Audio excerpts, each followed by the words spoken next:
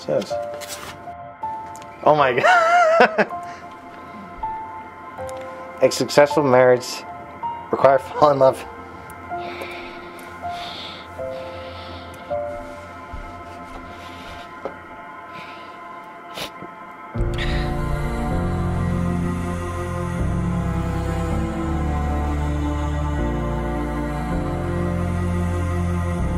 A successful marriage requires you falling in love many times, always with the same person.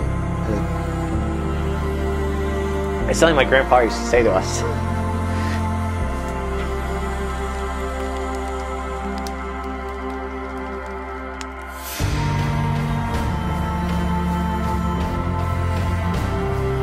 You complete my whole life, and you serve as a passport to life.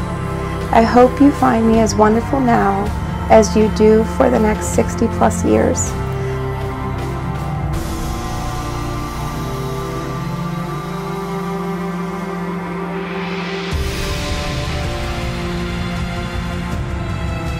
Love you now and forever, your husband to be.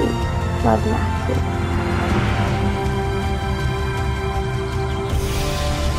Dear friends, we are here with God's love in this winter wonderland to share the joy of Kristin and Matthew, who just snuck a kiss in if you missed it, as they are united in marriage.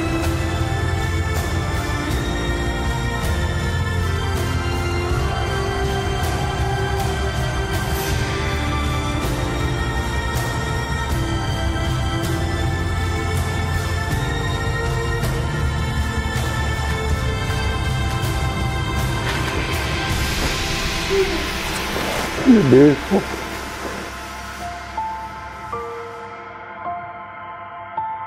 In the name of God, I, Matthew. In the name of God, I, Matthew. Take you, Kristin, to be my wife. Take you, Kristin, to be my wife. In the name of God, I, Kristin. In the name of God, I, Kristin. Take you, Matthew. Take you, Matthew. To be my husband. To be my husband. And it is with complete joy that I introduce to you for the first time as husband and wife, Kristin and Matthew. Let the celebration begin, and now you can celebrate with another kiss that Kristin's been waiting to give you for the last 15 minutes.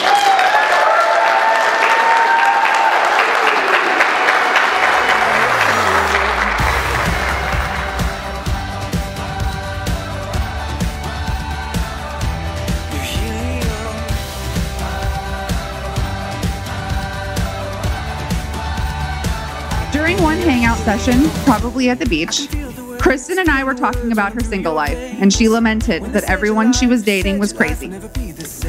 She pondered, would she ever find someone who wasn't crazy?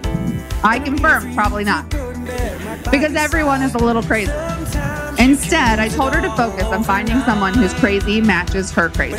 Kristin met Matt. Together they are better. Together they are stronger. I know their love will grow as time goes on, and they will continue to support one another to be the best people they can be.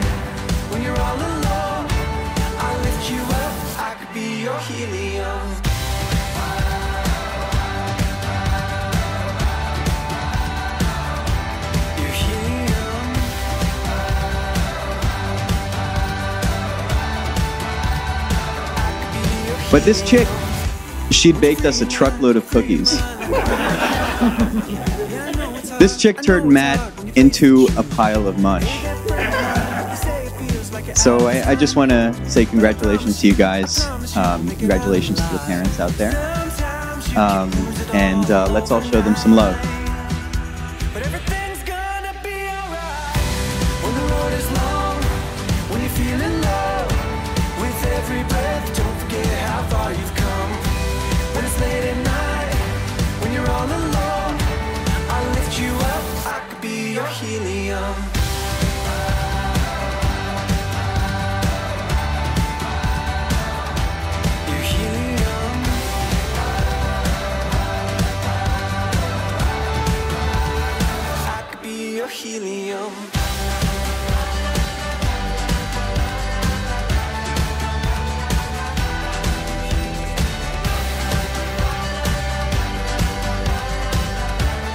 On this day, I married the one who shares my life,